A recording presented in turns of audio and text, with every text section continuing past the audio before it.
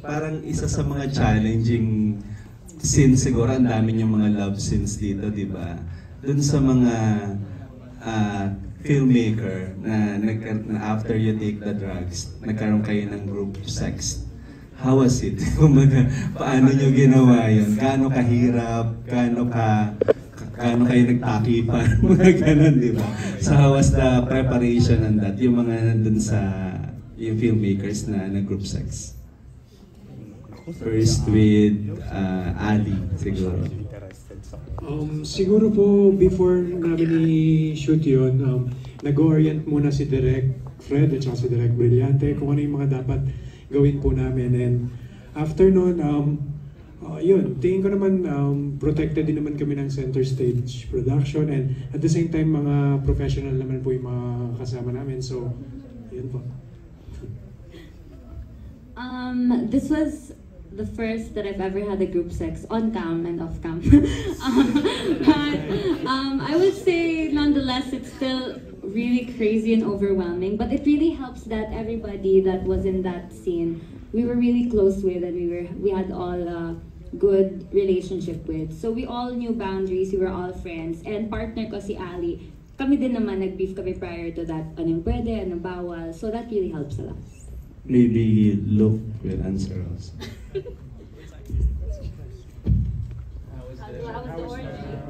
How was the orgy? Okay.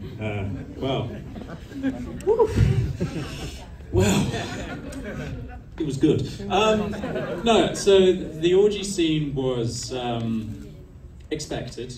When the movie was first introduced to me, it was known that there would be an orgy scene where, whether you were paying proper attention or not, you might have noticed that there is a man-to-man kissing scene during that shot. And if you didn't notice, then you should probably watch the movie again. But I'm perfectly comfortable with that.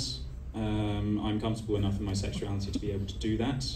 And we laughed about it afterwards because stubble. But no, it's just acting in the end. And as long as you can, be comfortable with the rest of your cast and really remember that it is an act. We are artists, we are portraying a role, and we keep the emotions as far away from that as possible to not make things complicated. I think you're the prettiest among them. Well, of showing your. I was told I'm a very carefree person. Thank you, Doc. Thank you. You know it. Yun po, I agree with what everyone else said na pag komportable ka with your co-actors, it really does make the job much easier. And we were very lucky that we had good rapport and naging close po talaga kami even off-cam, even with the production people. It was just a great experience po talaga. Yeah. Josef, isa na sa matapang. Hi. Actually, sobrang masaya yung scene na yun, no? Because like, tuwing nagka-cut sila direct, nagtatawanan lang kami. And heads up naman ako ni direct sa mangyayari doon sa scene na yun, no? So, of course, I had to give in because it's Direct Fred, Direct Dante, no? So, and all you have to do is just trust your co-actors, the production, and everything. They kept it very intimate lang, kami-kami lang talaga yung nandun. We're very, very well protected naman. So, yeah, it was really fun. Lastly, Chesca. I would say na hindi naman siya ganun ka-struggle for us kasi, well, to think about it, nakakataka talaga. But when we were there sa set, parang hindi naman siya ganun kahirap kasi we were already so comfortable with each other. And also, we were working in a closed set, so protektado naman kami. So, yeah. Kasi na-amaze ako na yung parang majority kasi nung first time ko nakita. Na-amaze ako na nung nakita ko kayo sa screen, tapos parang magkaiba. So parang feeling ko magkaiba yung character, na-differentiate talaga yung character versus sa kayo in person. So natutuwa ako for that. And yung question ko is, one question for everyone. What part of your character initially you were crazy about, but you had that high feeling when you were portraying it?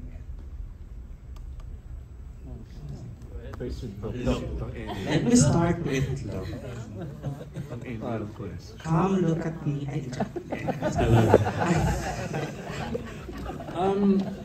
Well, I think just how much I could relate to my character in the beginning. I mean, I've been in the Philippines a few years now, and my character was brand new to the Philippines, so all I had to do was relate to how I felt back then, when I was brand new, didn't know enough about the culture, still don't really know the language, apologies for that, but definitely the relation to my character is what definitely drew me forwards and made me excited to kind of portray that as best I could in order to show everyone on screen just how isolating it can be to be a foreigner. We often put them on a pedestal because a foreigner in our country will treat them really well, but it doesn't stop us from often feeling lonely as well. Sorry, a little bit of a sad point there, but thank you. We were not lonely with your performance. Congrats, Lo. Ayun. Hello po. Sa akin naman, wala akong masyadong ma-relate kasi onti lang din naman po yung scenes ko doon. But na-hype ako doon sa kung paano gaano ka gusto mag-explore with friends. Yun lang naman yung nare-relate sa akin. Yun lang po. Thank you. Thank you. Sa akin po, thank you po sa question. Sa akin po, siguro, magkaiba ako sa personal. I mean, si Orius tsaka si Ali, magkaiba talaga. So, for me, siguro masasabi ko na talagang hindi ko pa na-experience na maging wild kagaya ni Orius. So, yeah. So, yeah.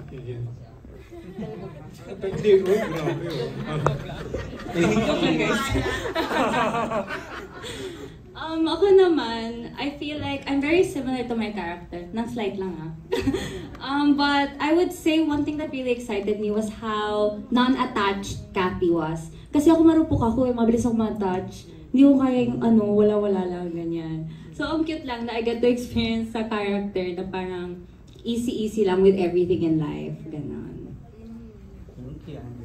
My favorite part about Tonette was the fact that she's the calming entity of the group. Yung parang pag yung iba nagwawala na, siya yung nagre-remind na, hey guys, let's calm down, tapusin natin to. I really like that about her.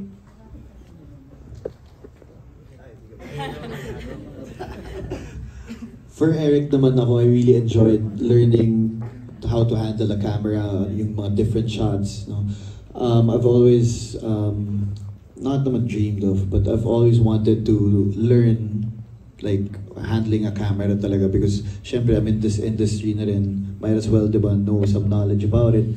So along the way, with the help of sila Direk, sila Jao, Direk Dante, you know, dami kong questions yan about the camera, kung paano, ano ba yung mga tamang terms and stuff like that. So doon ako na-excite kay Eric. Yeah. Hello po. Ako yung pinaka-paborito kong part siguro yung pinag-awayan ako ng dalawang lalaki. Joke lang. Hindi, joke lang yun. Char lang po. No, it was the dance.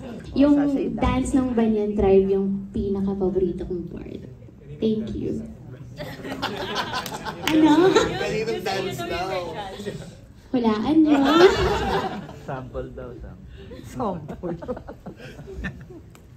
For me, what's really exciting about being Joyce is how much I can relate to her. Kasi si Joyce kasi she's very shy, very reserved, and lumalabas lang yung wild side niya whenever she's intoxicated or with the company of her friends. So, yun.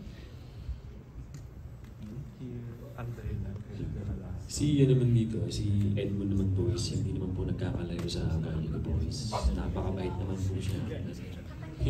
Talaga talaga tsada.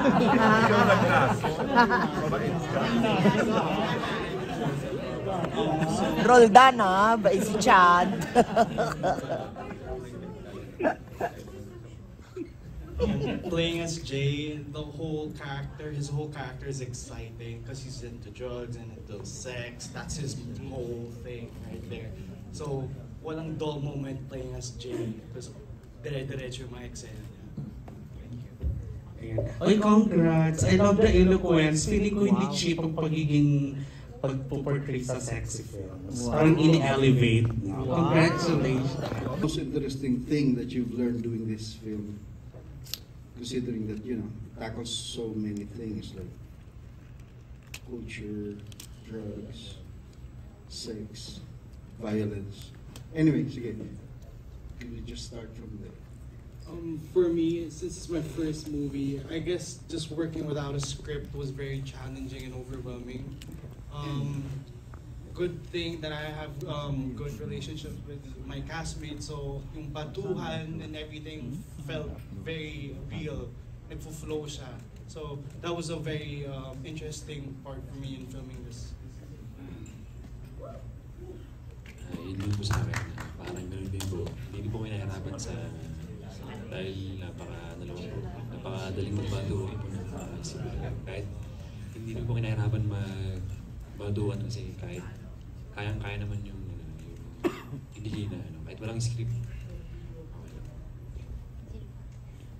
For me, I would say that it's important to have a good rapport with your co-actors, and of course have trust in sa production because of the sensitive scenes that we will be shooting. So, ayun, kailangan talaga importante yun.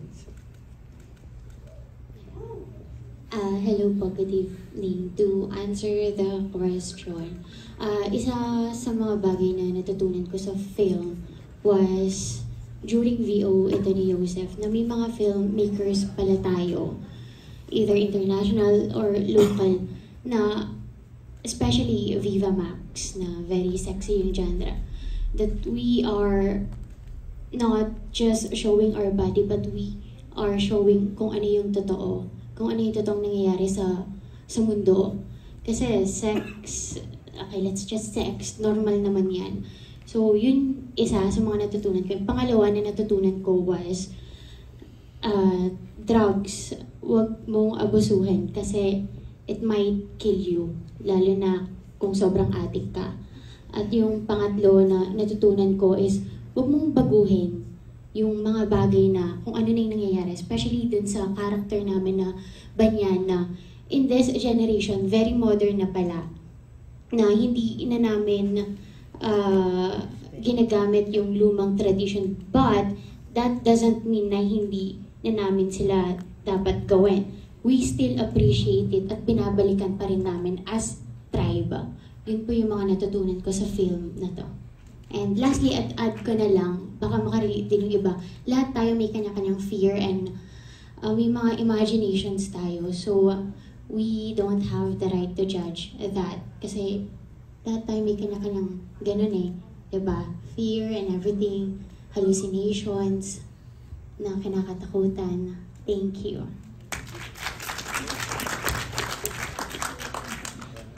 Hello po. So basically ako, for me, in my opinion, may line ako dun sa movie na sinabi ko, as filmmakers, we are obliged to tell the truth, no? But as we all know, sad reality, a lot of people who shoot docus or any type of movie na ganun, they don't always tell the truth. There's always some twists behind it, you know, just to make them look better or to make the movie more interesting. But we live in a world full of lies. Thank you.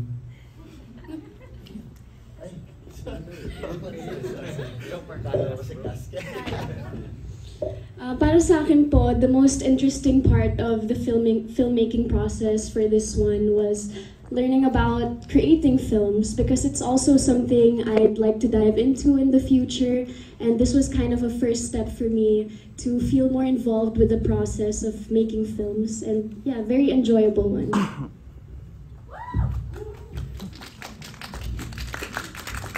I'm very new to this whole showbiz thing, so I guess one key thing that I really got overwhelmed with is Dirk Brillante's no script method.